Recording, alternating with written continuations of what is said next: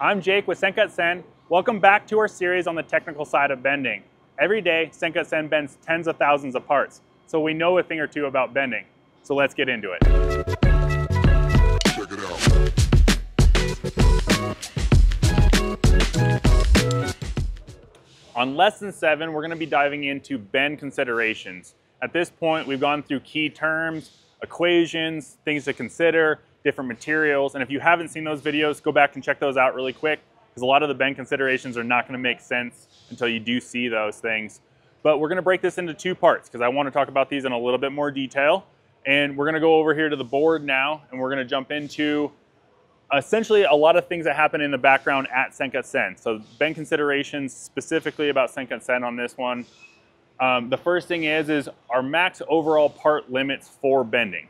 If you put in a part that is right now over 44 by 30 inches, it's not going to allow you to select bending. You can still order the part, but not necessarily select bending on it, so your bend lines aren't going to show up. There is a disclaimer on this one.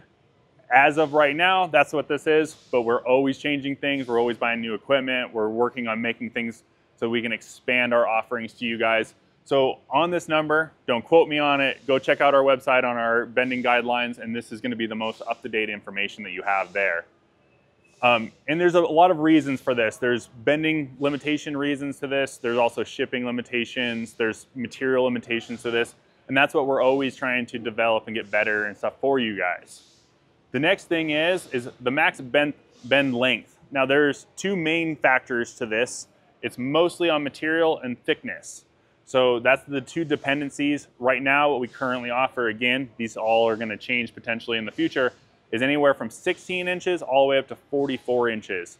And so, you know, on a heavier steel that's 1/4 of an inch, you're going to see 16 inches as the maximum bend length.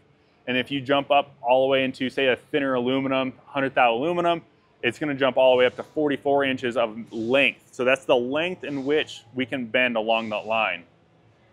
You know, so pro tip really quick right here is that if you do have a really long bend, say in 1/4 inch steel, that's 16 inches, and you want 44, if you go ahead and you take that bend line, so if I draw that part, and I have a dotted line all the way down that part, and we'll say that this is 44 inches,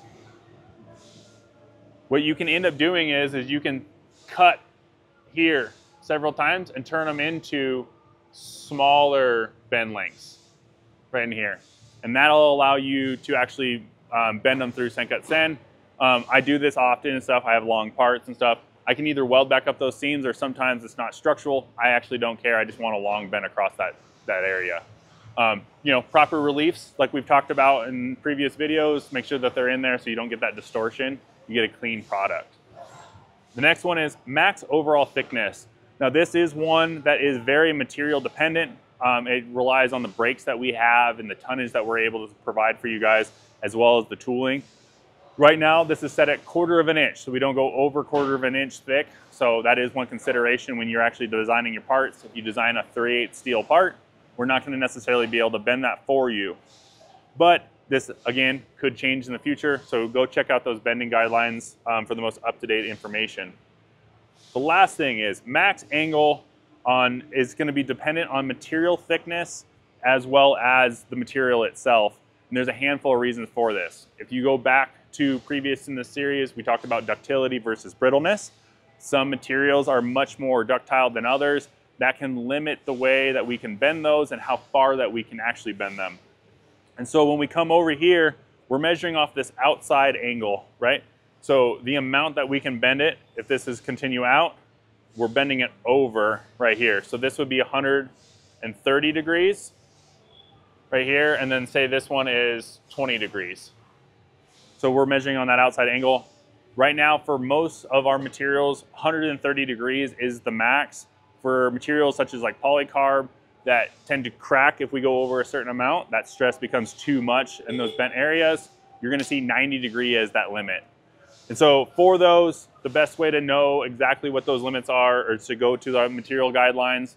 For those specific materials, go to the bending section and you're gonna see exactly what we can bend it to on the max angle, and just know that that's on the outside of that bend. So that's it for part 1 of the bending considerations. To get pricing on your parts, go drag or drop a step file or DXF onto SendCutSend's website. Always check out that merch store, and we'll see you on part 2. Thanks for watching.